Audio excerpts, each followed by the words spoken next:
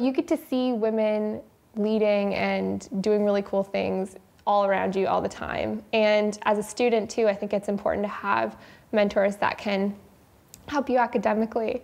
And in my second year, I met this really inspiring psychology professor, and we were sitting in her office the other week, and I said, you know, you've really encouraged me to go on with psychology. And she said, no, I don't think so. I think I've just kind of, you know, nudged you a little. And I said, no, when I was sitting in second year and you were at the front of the classroom, I could see myself in your shoes, and I could see myself doing what you do. And until that moment, I didn't know that I could do that. And she kind of had a moment too, and she's like, wow, because I would have loved to have that when I was in psychology. And I'm really glad I could be that person for you, and hopefully you can be that person for someone else.